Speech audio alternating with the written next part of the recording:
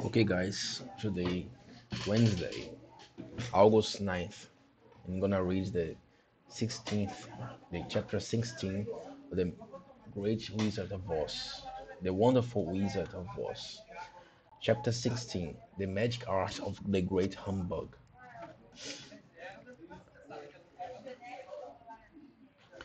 Next morning, the Scarecrow said to his friends, "Congratulate me, I am going to Oz to get my brains at last. In return, I shall be as others as men are. I shall be as others men are. I have always liked you as you were," said Dorothy simply. "It's kind of you to like a scarecrow," he replied. "But surely you will think more of me when you hear the splendid thoughts my new brain is going to turn out." Then he said goodbye to them. Then he said goodbye to them all in a cheerful voice and went to the throne room, when where he rapped upon the door. "Come in," said Oz. The Scarecrow went in and found the little man sitting down by the window, engaged in deep thought. "I have come for my brains," remarked the Scarecrow a little uneasily. "Oh, yes, sit down in that chair, please," replied the Oz. "You must excuse me for taking your head off, but I shall have to do it in order to put your brains in their proper place." "That's all right," said the Scarecrow. "You're quite welcome to take my head off, as long as it will be a better one when you put it on again." So the wizard unfastened his head and emptied out the straw. Then he entered the back room and took up a measure of bran, which he mixed with a great many pins and needles. Having shaken them together thoroughly, he filled the top of the Scarecrow's head with the mixture and stuffed the rest of the space with straw, to hold it in place. When he had fastened the Scarecrow's head on his body again, he said to him, "Hereafter you'll be a great man, for I have given you a lot of brand new brains." The Scarecrow, the Scarecrow was both pleased and proud at the fulfillment of his greatest wish, and having thanked Oz warmly, he went back to his friends. Dorothy looked at him curiously. His head was quite bulging out. His head was quite bulging out of the top with brains. "How do you feel?" she asked. "I feel wise indeed," she answered earnestly. "When I get used to my brains, I shall know everything." "Why are those needles and pins sticking out of your head?" asked the Tin Woodman. "That is proof that he's sharp." "That is proof that he's sharp," remarked the Lion. "Well, I must go to Oz and get my heart," said the Woodman. So he walked to the throne room and knocked at the door. "Come in," called Oz, and the Woodman entered and said, "I have come for my heart." "Very well," answered the little man, "but I shall have to cut a hole in your breast so that I can put your heart in the right place. I hope you won't hurt. I hope it won't hurt. I hope it won't hurt you." "Oh no," answered the Woodman, "I shall not feel it at all. I shall not feel it at all." So Oz brought a pair of thinner shears.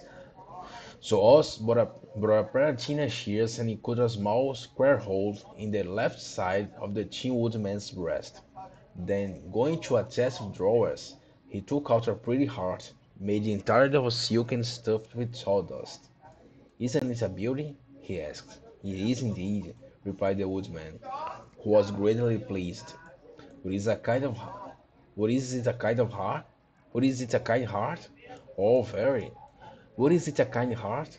What is it a kind heart?" "Oh, very," answered Oz. He put the heart in the woodman's breast, and then replaced the scratch of tin, soldering it neatly together where it had been cut. "There," said he, "now you have a heart that many men might be proud of. I'm sorry I had to put a patch on your breast, but it really couldn't be helped." "Never mind the patch," exclaimed the happy woodman. "I'm very grateful to you, and shall never forget your kindness."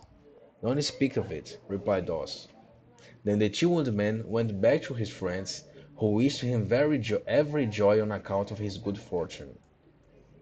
The lion now walks into the throne room and knocks at the door. "Come in," said Oz. "I have come for my courage," and announced the lion, entering the room. "Very well," answered the little man. I'll get it for you." He went to a cupboard and reaching up to a high shelf took down a square he went to a cupboard and reaching up to a high shelf took down a square green bottle, the contents of which he poured into a green gold dish, beautifully carved. Placing this before the cowardly lion, who sniffed at it as if he did not like it, the wizard said, "Drink." "What is it?" asked the lion. "Well," answered Oz, "if it were inside of you, it would be courage. You know, of course, that courage is always inside one, so that it really cannot be called courage until you have swallowed it. Therefore, I advise you to drink as soon as possible." The lion hesitated. The lion hesitated no longer, but drank till the dish was empty. "How do you feel now?" asked Oz. "Full of courage," replied the lion, who went joyfully back to his friends to tell them of his good fortune. Oz, left to himself, smiled to think of his success in giving the Scarecrow and the Tin Woodman and the lion exactly what they thought they wanted. "How can I help being a humbug," he said, "when all these people make me do things that everybody knows can be done?"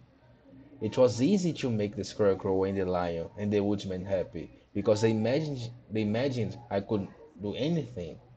But it would take more than imagination to carry Dorothy back to Kansas, and I'm sure I don't know how it can be done. Already? Okay, that was a very, very quick one. 7 minutes. And that was the end of the chapter 16. Tomorrow we'll continue.